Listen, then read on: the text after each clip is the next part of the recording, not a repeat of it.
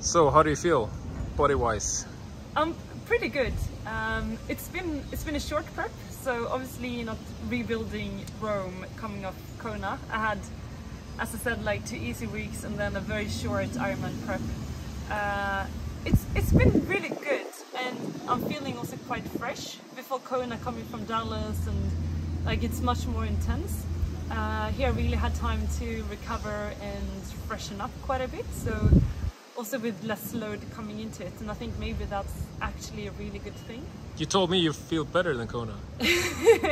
Yeah, well, I think it's always like that also with the short course races, that you do the big one, you do the A race, and then you have another one coming later, and you actually end up almost fitter for the second one that you kind of just take as you roll with it. So fingers crossed that's going to be this one as well.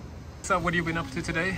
First day in Cozumel. So first we had like 2 travel days, which was kind of nice with the layover in Miami, and now we arrived in the early afternoon yesterday. So today we had 1 lap of the island on the bike, starting around 7:38, and then we ran for 40 minutes, and it's officially really warm. So out running now at like, is it 10, 11? There's a little bit of wind. There's a headwind on the bike coming back on the far side of the island, and there's a headwind out on the run course.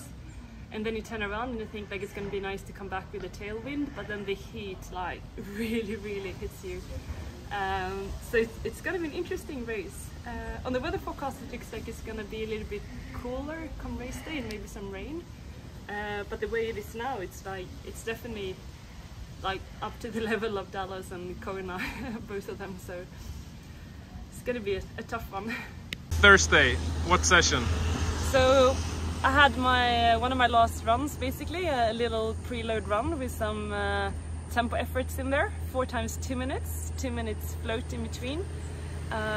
Just enjoying testing out the shoes, the elastic laces, testing out the legs, the feeling, not putting too much emotion into the run, just doing it without trying to feel and figure out how my body's responding. But in general it feels pretty good, and it's super nice to be here. The humidity is insane, like just standing still you can just feel it's like not dripping but like flooding down your body. But it feels much better today than 2 days ago, so slowly adjusting to the heat here. So what do you know about the course? It's super flat, it's very warm, humid, it's going to be a tough one. Yeah, obviously the course is flat.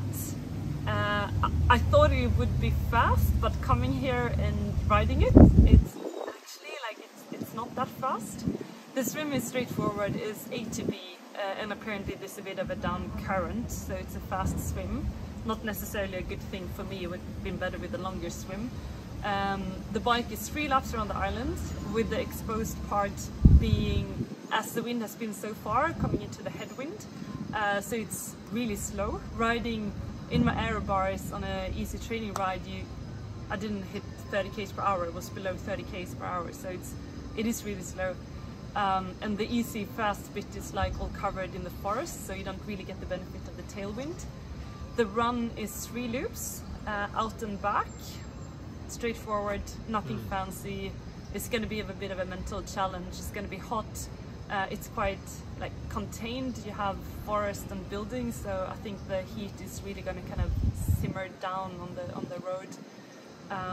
And a lot of part, like there's not much happening, so it's just going to be ticking off every lap and every K bit by bit. Cool. Enjoy then. Yeah, it will be rock fun. On. Let's go. So what's the plans after the race?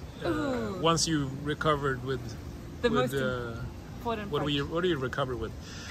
So we're booked a table at a nice little beautiful bar restaurant at the run course to watch like the 7-8 p.m. runners. To cheer on them. Yeah.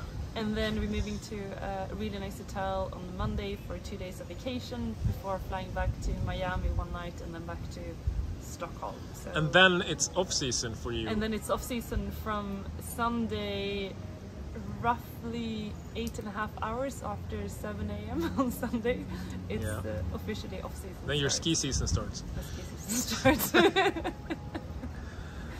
So rumors has it that you got an offer from a ski team. Yes, for the Visma Ski Classics. Yeah. More on that later. Maybe. More on that later. My response to the offer was like, have you ever watched me ski? Obviously they haven't, but they said there's some good ski coaches, technical ski coaches around. I think you should go for it. I like. What can go wrong? I do like to push my limits and try new stuff, but I'm also aware of kind of my limitations as an athlete. You and have to be open. That would be like pushing the boundaries of my. A lot of people like to see this, I think. That's a whole new YouTube series. Vamos. Vamos. Ciao. Until after, we'll do another recap, I think, after the race. If Lisa is still talkable. Yes. Otherwise, just before dinner. Otherwise, just follow Lisa's account, where I, Calle, will be doing some updates during race day. So, see you later. See ya. Ciao.